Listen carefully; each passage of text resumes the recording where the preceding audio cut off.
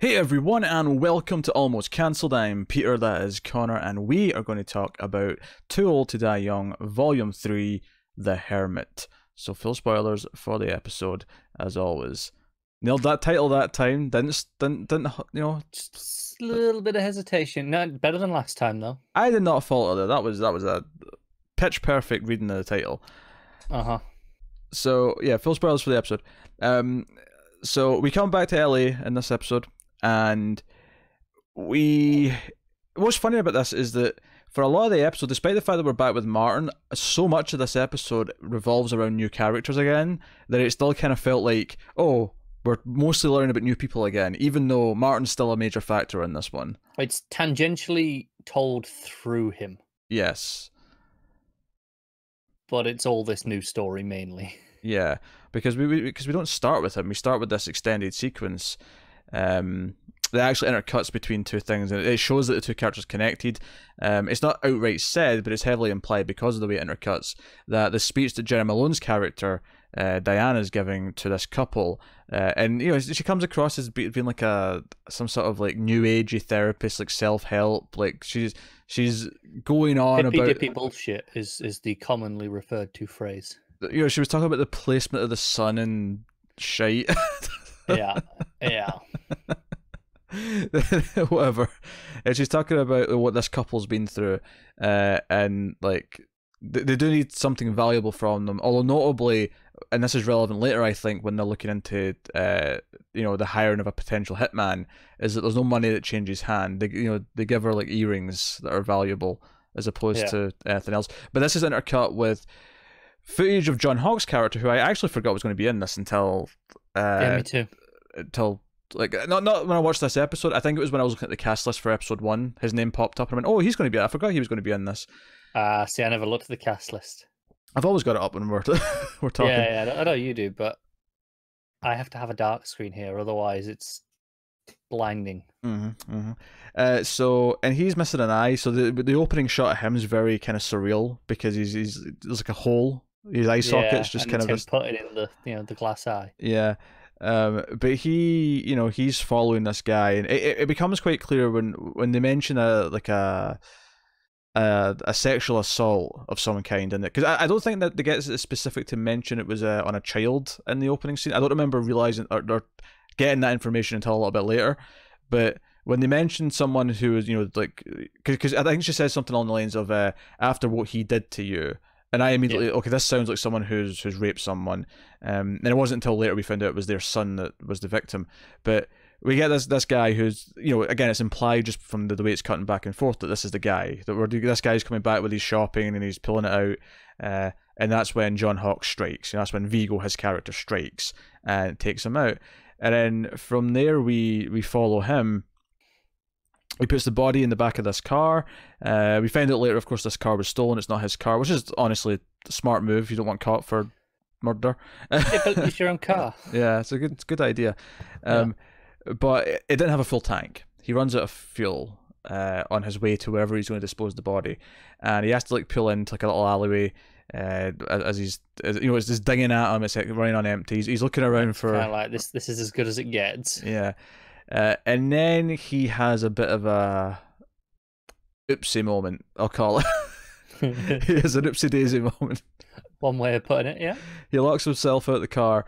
And what I love about this, again, this is like Refn's style, they just how long and drawn out as, you know, we're in the car real time with him, you know, as the fuel's running out and he's having to pull in, and then he's sitting there, he starts smoking and he gets out and he looks in the trunk, and I think he's looking for like a canister or something to go and get some gas, or, you know, I think that's what he's looking for underneath the body. He's kind of rummaging around, and then he ends up getting out the car again, and then, you know, the shot actually, it gives us, you know, very rarely does Refn do a close up to make a point specifically, but he does it here to show us the keys are in the ignition. So then the door shuts, and then he can't get back in, and he's like, well, I'm going to break in the window. But just as he goes to do that, there's gunshots, and there's just like a couple of thugs killing what looks like a homeless person, just like, you know, in another alleyway in the other side of this little basketball court. And he sort of hides and he pulls out his gun, does Vigo, and he's behind the car. And yeah, because he doesn't know exactly what's going on. Yeah, he doesn't know if it's to do with him or if this is a random thing. And as he says later to Diana, he's like, I got spooked. I just like I got scared that like I was about to be caught or something was going to happen, and he just had to go.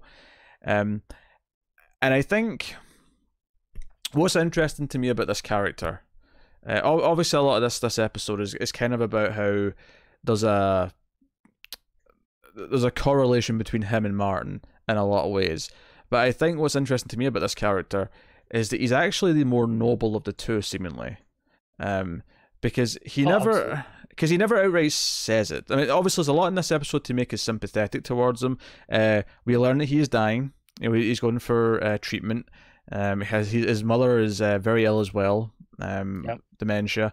And I mean, I'm not going to diagnose her exactly, but you know, that kind of illness. Yeah. And you know, when he thinks he's going to get caught, he's kind of accepting of it. He's twitchy about it, but he's accepting of it. And he says to Diana, like, okay, we agreed that, you know, you'll take care of my mother if something happens to me. I'll get you the money to do that. Like, you know, I'll give you the money back so you can go and put her in a nice home or wherever. And, you know, we also see him, or we also find out that he used to be in the FBI. Like, you know, he has a history in law enforcement of some kind. Absolutely, yeah. That's how, you know, Martin's introduced to him, is through the print on the key, and it's like, okay, that's, you know, why it flags up so quickly, because it was on the payroll. Yeah, because Diana asked him, like, how quickly will they find you if they find your prints, and he's like 5 seconds, and it's because no, he was literally in law enforcement. He's on record, like it'll immediately come up, and this is all interesting, and it's all kind of thingy, but as it's going on, like the dichotomy between him and Martin becomes clear, because Martin's plot in this episode, outside of some other stuff earlier on, which we'll talk about, is eventually Damien does call him in for a job, because we don't see like Damien and the gang and, you know, the organized crime at all for most of the episode. It's not until quite late on where he gets the call to come in, and he goes, he's given a job. And it's actually this really weird little scene between him and Damien, where Damien's like, oh, my daughter just got her first phone, she won't stop texting me. And then he says to Martin, like, hey, can you take my photo for a text? He's like, sure.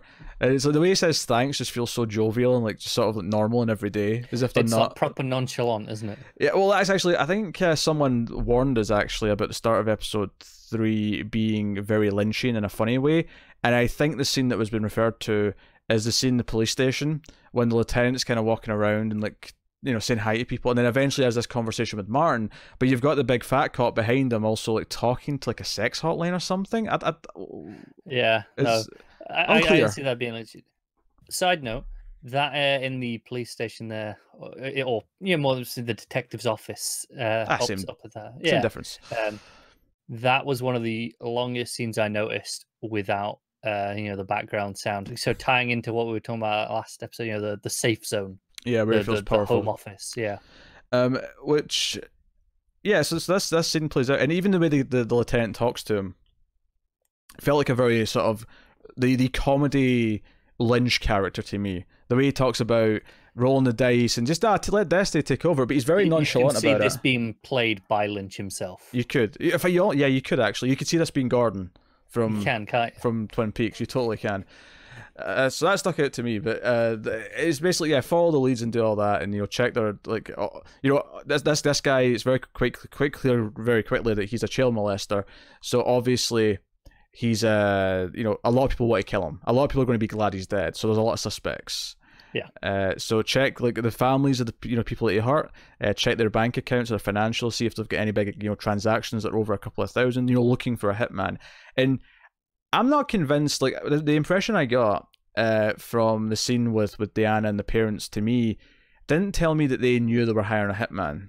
Like, to me, that like this seems like something that Diana arranges, but like she's helping them heal. But what they don't know is that she's actually arranging for a hitman to go and kill him. What do they think they're paying for then? Because they obviously think they're paying for something if they're handing over something valuable. You know what? That's a fair point. That is the only hole in my thing here. But I don't know. I got this weird impression that I don't know if they're actually like intentionally going to hire a hitman here. No, I kind of get it because she's, let's say, she's this new age hippy dippy, you know, coming off all that stuff, and they're kind of playing into that. It feels like they're not really into that side of it, you know, but they're clearly aware of some sort of transaction taking place. It's almost like she's selling them on something mystical intervening, but what she's really just doing is getting her man Vigo to go and whack him. Yeah. Which is interesting, and I guess in a weird way, it's a way for the parents of the victim to never be like legally at fault here, because they never knew they were doing that. If she can prove that, if she can prove that they never flat out came to her to hire a hitman, then they're in the clear essentially. And paying her in earrings is a good way to get around the record of it as well, obviously. Yeah, definitely no big bills in the bank account that way. No. Very interesting. But so yeah, the point I was getting at is that Martin's given this job to go and kill some woman. We don't know who she is. We don't know why. We know she lives in a good part of town. That is the one piece of information we get of her, is that she lives in a nice neighborhood. Martin tries to ask who she is and why she's supposed to die, and he's like, "Nah, don't worry about it. Just do it. It's not your concern." Yeah. He's like, "What about the alarm?" He's like, "Oh, it's taken care of." And I'm like, "Yeah, I mean, he's probably telling the truth, but part of me worries." Part of me worries. I think the thing is, he doesn't want man to be caught because he wants more jobs done. Yeah, exactly. He wants to use him. Getting him caught doesn't help at all. All it does is give Martin a reason to try and incriminate him. No, true. So, and this is maybe one of the best shot scenes in the episode. Actually, is him creeping into the house and just sneaking up behind her when she's like, she's on the chair, this comfy chair, just sort of sleeping. Reclining chair. Yeah, she's watching TV. She's falling asleep, and he's been given a syringe. He's like, "Oh, she'll be out in 7 seconds if you give her this." And he comes up and he does the deed. Very atmospheric, very well shot, suitably quiet. It's one of those things where, like, okay, he's wearing big shoes. Like, they'd definitely be even on a carpet, they'd still be making some amount of but noise. She's an older woman. No, I'm not arguing that she should have heard it because she's asleep. I'm arguing that in the sound mix that this is an intentional thing where they've like, oh right, yeah, they've chosen to just make it like dead silent apart from the TV sound. Yeah, I'm with you. As I say, they've been doing that, like that scene in the police station at the start. That one stood out to me so much because every so often, you'd cut to the fat cop behind him talking and saying something. But when it wasn't on focus of him, when the lieutenant's just talking to Martin, you can still see him moving around and clicking away and talking in the background, but there is no sound whatsoever, and it's so extreme. And so this is just more of that where this show is really playing with it. Yeah, and that kind is definitely very surreal because there's supposed to be noise coming from behind there. Yeah. And there isn't. But so yeah, what I'm getting at here is not only, I mean, we'll get to the scene at the end where he actually talks to Vigo and they actually kind of bring this stuff up, but even at this point in the episode when we see him kill this woman and then he goes into the other room and just watches her kids, so up until this point we didn't even know about this. We just he goes into the room and we see these two kids sleeping, and immediately I'm like, this episode has taught me that Vigo hunts bad people. It's taught me that he's kind of a vigilante. He does it for hire, but he's hunting pedophiles and rapists and whoever else. And Martin, by contrast, doesn't even know who he's killing. He's just been told to kill, and he's doing it.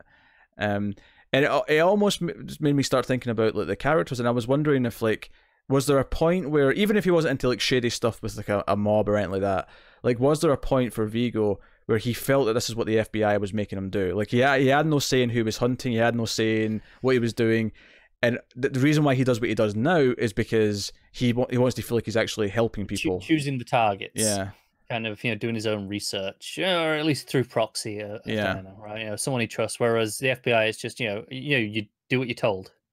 Yeah, and I think this is a very interesting third party to throw into the mix here in episode 3, and obviously when we get to this, because obviously a lot of the other stuff in the episode is Martin kind of tailing Vigo making his preparations, seeing his mum and that, and Martin's kind of because actually one of my favorite lines of the whole episode is Janie after, because we'll talk about the Janie stuff with our mother's remembrance, whatever, but she says, "Can I stay at yours tonight?" And he says, "Yeah, of course, but I do have something to do in the morning." And so she's like, "What?" "I have to follow a one-eyed man." That was a great line. Yeah, and it was just such a good line. It was a good absurd line of dialogue out of nowhere. And she's like, "Well, is he a pirate?" And he's like, "I don't know yet." But in a weird way, he is kind of outside the system. He's not playing by the mob rules. He's not playing by the cops' rules. He is kind of this rebel outside of everything else. So that's very interesting to me. So he does eventually see him at the end, and even when he was following him early on in the episode, I never got the impression once that Martin had any interest in arresting him. I didn't know what he wanted to do, but it never felt like he was hunting him to arrest him.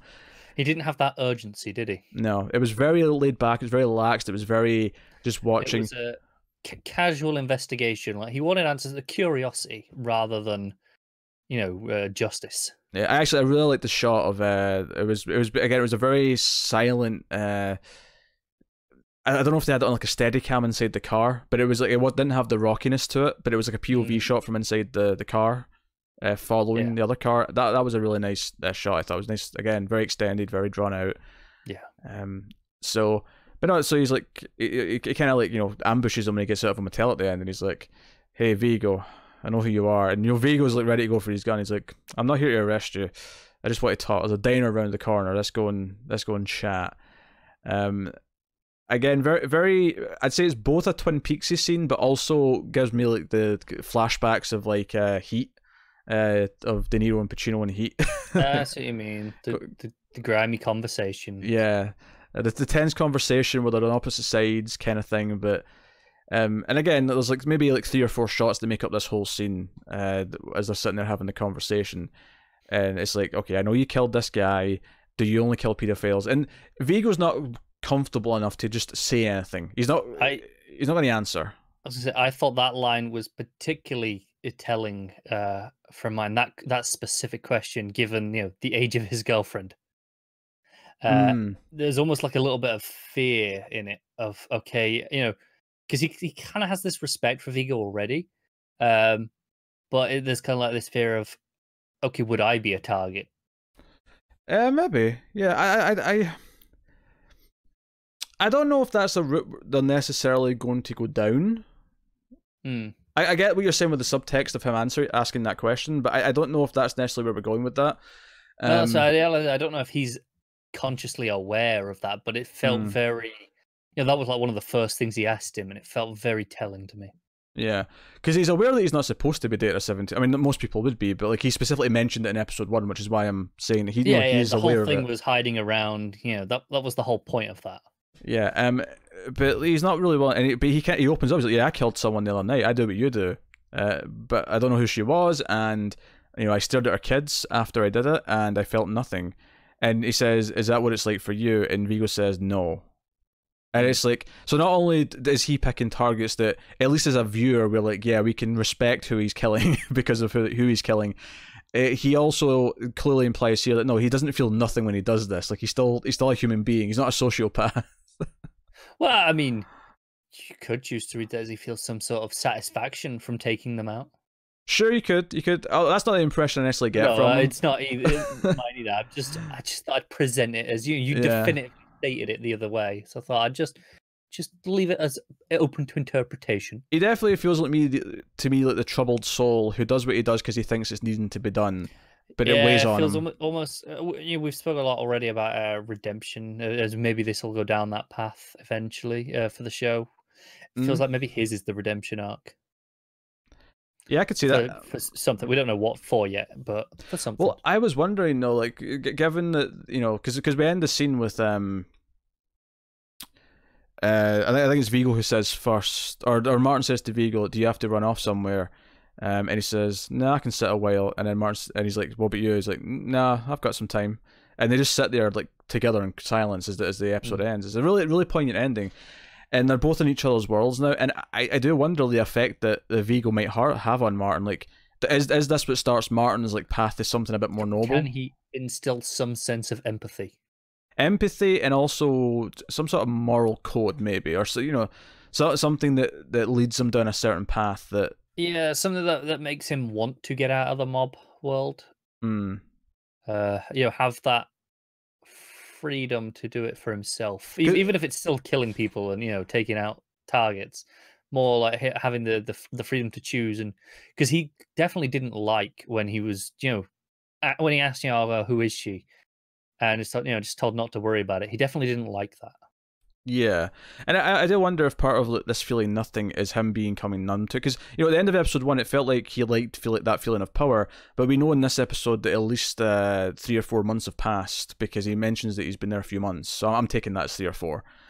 Yeah, because obviously we know he only went there at the end of episode 1. Yeah, we saw the captain, tell him that he was going off over there. Fast tracked, I believe, is the word. Yeah. And so we know it's been a few months, and if he's had to do a few hits here or there, because in this episode, when he gets this job, he never seems to care about the fact that he's killing anyone, which implies to me that he's done at least a few of them in the time. Yeah, since. It didn't feel like a first time he's been called in to do this. Yeah, so I do wonder, like, not only the influence that Vigo might have on him, but I also kind of look at this and sort of read him as like, is he the kind of the end of what Martin's story is? Does he represent where he could be in 40 years, 30, 40 years? And pardon me. Yeah. And I think that makes a lot of sense. And like, if as a redemption, if he, if Vigo is doing what he's doing for redemption, whether it's because he was on a case when he was at the FBI that he the system, wouldn't let him intervene, and that's what he's fighting for, or was he into shady shit and he's fighting for redemption just because of things that he's done? Yeah, either works. I'm definitely interested to find out more about his past. I'm sure we'll get snippets here or there. So same with Diana. Like, what motivated her to do this? Because she's very kind of mysterious, and she almost comes across as villainous in some scenes. There was the scene where she gets the money from Vigo to take care of his mother, and Martin photographs this, and he goes to see her office, and brings up the photo. Do you know this man? And it kind of questions her, and I think what I liked about this scene is that she at no point A, seemed worried, and B, even though she never flat out said, admitted to what she was doing, there was always this kind of smirk in her face that says, exactly, you've already kind of figured it out to an extent. I'm just not going to confirm it. But it was almost like, I don't really, like, it's almost like she knew that this cop that's sitting across from the table from her isn't here to just like find the perp and arrest them. That there's something more to this, and she's kind of cocky about it almost, where she's not nervous. No, I agree. I got that sense, that kind of semi-villainous feeling of her with the scene with her and Vigo.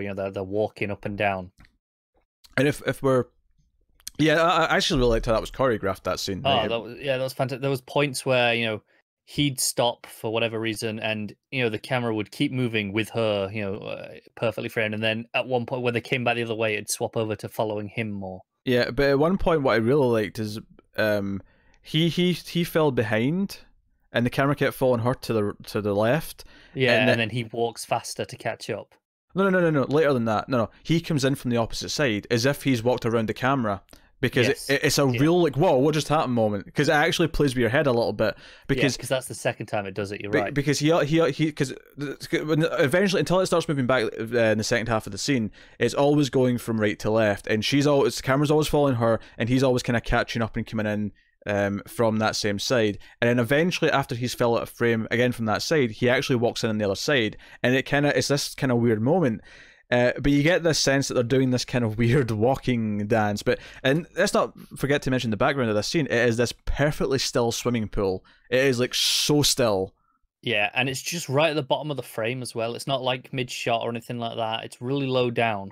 Yeah, so it's just this perfect kind of flat glisten to the bottom of the scene. It's really, really beautiful and pretty stuff. Oh, it is, yeah. And then, like I say, then after that swerve at the other end, it starts going back the other way, and it changes to the camera's on him now. Yeah, and I think going into again this idea of power, I look at the character of Diana, and I wonder, like, okay, this is she feels cocky in that scene where she's been interviewed, and I to me this says that she is now in a place where she feels powerful in what she does, and it makes me think that she's a victim of some sort of abuse, or she has felt powerless in her past, and she is kind of clawed her way to this position of power, and that's why she does what she does with Vigo.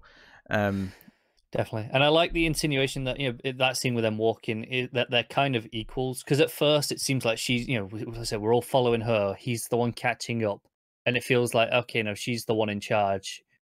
And then, it reverses, and it's kind of an equal time going back the other way where, now he's the one in control. Yeah, we've talked about how power, money, and the treatment of women specifically are the main themes of this show. And again, I was feeling this, pretty much throughout. Although it's interesting to me that in this episode, the money is a very different thing. Because in this episode, the money is to save his mother, but no, this is for like a good reason. And to me, it was kind of like money can also be this burden that you need for normal everyday reasons, right? In this case, it's a bit more dramatic because it's like literally someone's well-being, but yeah, like it became this like burden of just something. Whereas money in a lot of the other context we've seen it in so far, it's always it's related directly to the power. It's related directly to the feeling like you have accomplished things. Yeah, it's very much personal gain. Yeah, whereas here, it never feels like that. When he goes to his trunk and pulls out the money, it's more just like, no, this is the purpose of the money. That was always for something like this. He was never accumulating it for ego or for, Is in contrast to, what I was talking about with Martin in the first episode, in that he clearly has a reasonable amount of money already, but there is absolutely no signs of that in his apartment. Well, how much did he spend on that flag? Like, no, that flag cost a lot of money. Stop going on about the flag. It was red and white diamonds, then blue diamonds, and the little bit. Yeah, sure. It's all rubies and sapphires. Yes. yeah. It's a very ostentatious flag. I might have read, not so much a spoiler for the show, but I might have read a spoiler in the sense that I had read an actor who is going to pop up on the show at some point. Is this going to excite me? And it's not an actor though. So it's someone who pops up on the show, but they're not actually an actor traditionally.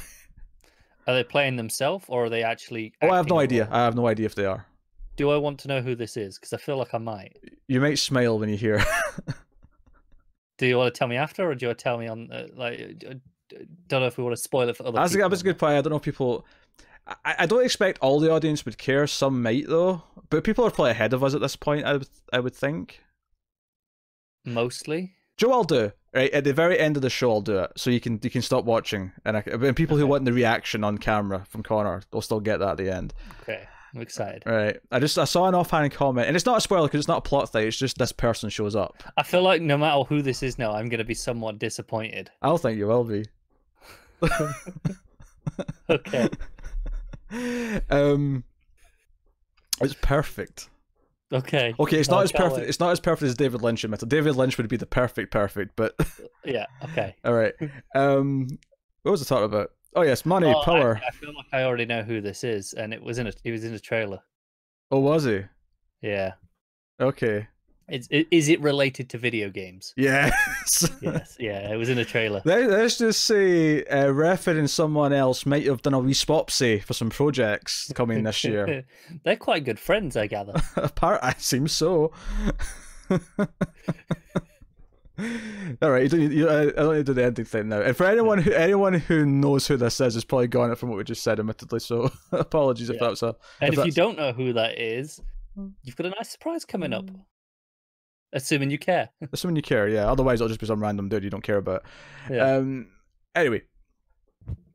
So, power, money, blah, blah, blah. So yeah, I just think it's interesting that the money in this episode is a very different vibe. It feels like this necessary evil as opposed to something that's there for gain.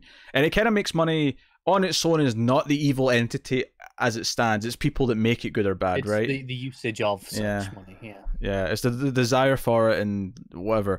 So that's really interesting. And again, all the other themes that are at play here, the treatment of women at play once again. I think we have to sort of rewind here. We need to talk about Janie getting drunk in a bar, which very noticeably we never see the bartender in this scene. I thought there was going to be like a reveal at the end of the scene, and it was just no. It's just super like the depth of field is so shallow, and it's just we see Janie in focus, but never the bartender, and it's kind of this weird thing where eventually the bartender just gives her another drink, even though she's not got ID on her. Well, she does, but it's not. She does, because at first she tries claiming she's like 22 or whatever, and the bartender's like, yeah, sure you are. And it goes on for a while, and she eventually goes, fine, look, here's my ID, I'm 17, damn it. I think before this scene, we didn't know what Jena Malone's actual day-to-day job was yet, and I thought it was going to reveal it was her, because we hadn't seen her, like... Okay. I don't think it was until Martin goes to see her that we see that, she's actually got, like, an actual job in... Do we not see her with the couple?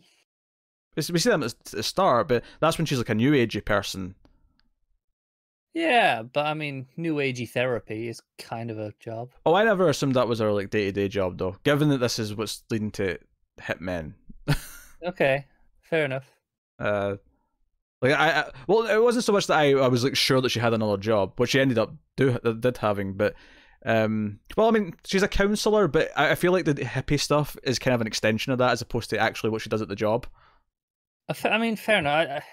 Because it sounds like she like gets like she meets a lot of people as a counselor, and then like some of them she like takes further onto the like she recommends maybe her extracurricular version, which is I don't disagree with that. I think she's always relatively hippie, and new agey.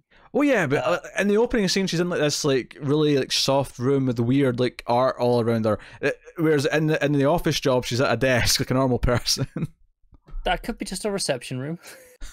Shut up. Room. Stop fighting me on this. I tend to agree. I think the other one is an extension of her job, but I still think it is part of her day job. Anyway, maybe she used it for the special clients, shall we say. When they were hiding the bartender's identity, I thought that it might like eventually focus it to be her. It was like, oh, she also works at this bar, and so she's intentionally talking to Janie or something. I don't know. I never did. It was just you're trying to predict anything and everything. Yeah, well, but she eventually gives her a drink anyway, even though just because of like basically realizing she needs a drink is essentially how I'd sum it up as.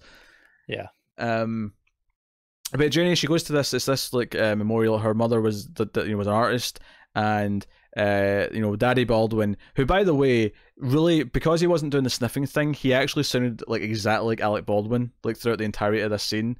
And I was like, man, you can tell these two are related because he sounds exactly like him.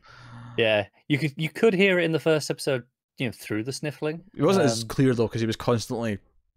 No, it was that interrupted the flow of it. But I think you could tell. But what I was noticing, because Martin's already sitting there really awkwardly waiting for her, and she comes up and sits with him. And what was sticking out to me in this scene is just kind of the art that was up around them in the background. Like some of it was very like playing into the themes of the show in a big way. There was one that was like a big muscly guy, and then the woman was like sort of down on her knees, and it was kind of like the slave girl was down there, and like the big guy was in charge, and then there was another one where two women who were topless had machine guns and masks on, and it was like. This is the revenge fantasy. Yeah, like the paintings were all kind of speaking to me in terms of the themes of the show, which I thought was interesting. So I just wanted to point that out more than anything. Baldwin goes on for like ages about showing off the art. Yeah, to honor his wife. You're gonna take it, this gallery or go around the around the world, plan to into London next, and then into mainland Europe. It's going to be a big show of this, all these paintings, and but once it moves on for the actual, the gallery, the building itself is still being used, and it'll be to promote, projects by women, right? Yeah, I think that's what he said. And I think what's interesting here is it kind of adds in this smaller theme of paintings, as weird as that sounds, because last episode had the big painting that they were all kind of worshipping with and again, it's a dead person. We're talking about a dead, I think even the first shot of the show, the desert shot. Oh yeah, it was a mural on the wall. Yeah, a mural. Yeah. The idea of like commemorating like things gone by, and that the episode one was a Wild West, which we said obviously plays into kind of what all the characters are involved in. And this is 2 episodes in a row where last episode it was the portrait of someone who's died that they're kind of worshipping. In this episode it's the art of someone who died and they're remembering her that way. I think remembering the deads and maybe another thing that's kind of creeping in to this, because we have like this dead character, like, in both cases a mother in both sides that's kind of played into it. And even Vigo's mother's like, old and sick and he's dying, like, we've got again death. I mean, honestly, saying life and death that are theme are really like easy because they're always like the themes. Like life and death are just applicable to almost everything. You could throw that into like 95% of art house media, but I feel like be right. I feel like here specifically death is kind of creeping in more as we. No, I agree, and it's the concept of the death of how Martin's treating death and is very cold and unfeeling about it, versus these people having these memorials. Even going back to the first episode, when Larry's killed, And the shock of that at first, and then by the end of it, that memorial service, Martin's barely even aware that it's happening. He's barely even caring about going to it. And then you oppose that to here, and you have this memorial service. Which, notably, the characters in the last episode, the family, were very much about respecting the dead and respecting the memories and the portrait and traditions until the Don died. And Miguel and obviously Gato was his right-hand man. Yeah, it is. Yeah. All of a sudden, they in power, it's kind of like Martin, where all of a sudden it's unfeeling. Where it's like, no, now we don't care about death. We don't care about honouring the past. Because obviously going back to last of them shooting all the cops at the end was so cold, and it was very much like Martin taking on the hit here. Just it's just a matter of fact. Yeah, I think it's interesting, like, because at least from Martin's perspective, it doesn't seem like he wants to change the system, which is why Martin might end up going down more of a path of ego, where he ends up kind of becoming a third party that's not connected to either side. Quite possibly, yeah. But very interesting. But there's a lot of things that play. I think, people who don't like this show will just hate how long the shots are and how long it takes to get to things. But if you like obviously the pace and the tone and the mood, you'll love that stuff as we do.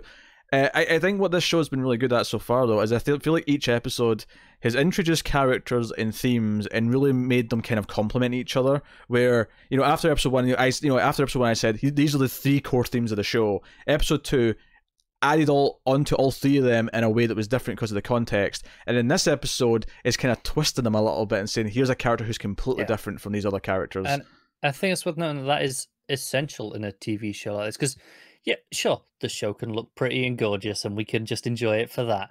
But that's very surface level. And, for 12 and a half hours, sure, it's probably still enjoyable, but it's not got the weight to it. Whereas, this here, you've got something to analyze, something to dig into. You've got all these deeper meaning things here, the themes to play with. That's what, actually keeps you engaged over the course of the show. Yeah, but I feel like the way you said that was really weird there, because that's not the only thing that can make it work as a TV show. No, because it's not like when we were watching, I don't know, Stranger Things. We're like, oh, it's so deep and there's all these themes. Like, no, but that's playing on a completely different thing. And in a show like this, of this style, sure, this sort of pacing, the pacing alone and the cinematography is not enough. It's not got enough exciting action things or. All the things, like you're talking about Stranger Things, it's got action and all that sort of stuff going on. You've got all the witty banter between the characters. This show doesn't have any of that. It's not doing any of those things. Hey, hold on now. Tomorrow I have to follow a one-eyed man. All right, it's got one amazing line. I will grant you that one. Which is, but for the record, it's not a million miles away from a one-armed man. I just want to point that out there. If we're making Twin Peaks comparisons, that's not a million miles away from that. It's not there. Yeah. But on that idea there, what I was saying is, I think having the deeper meaning is actually what gives it the longevity beyond just being something really nice to look at for a couple of hours. Oh, sure, yeah. It's I'm impressed, and it's not like I wasn't expecting to be impressed.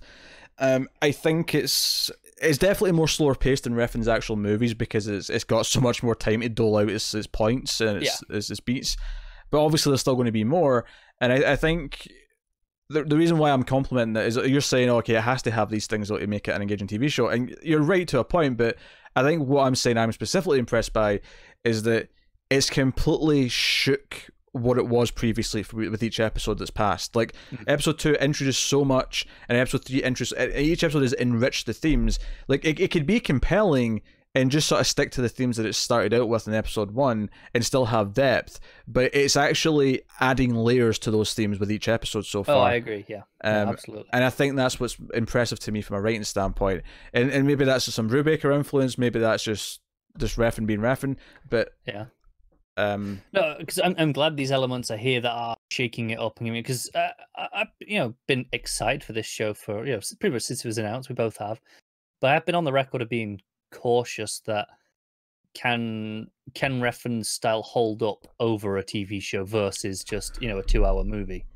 And I think so far the way it is changing and evolving is telling me yes it can. He can adapt to that, and maybe that is Brubaker helping along, or maybe he just knows what he's doing. What's also interesting to me is the time jump between episodes, and the idea that we ended like Refn wasn't afraid to like stick around or. Like, because I almost feel like the natural thing to do if you were following like and I feel like this is so weird. This sounds like I'm dissing on Breaking Bad, and I am not. I freaking love Breaking Bad and Better Call Saul. Those are. I mean, they may arguably incredibly decompressed. They are arguably, at the end of this show, I might say this, still better than this show. Like, I don't know if I'm going to say this show is better than those. That's because that is a lofty thing for anything to try and be. Is better than those two shows, but those shows like.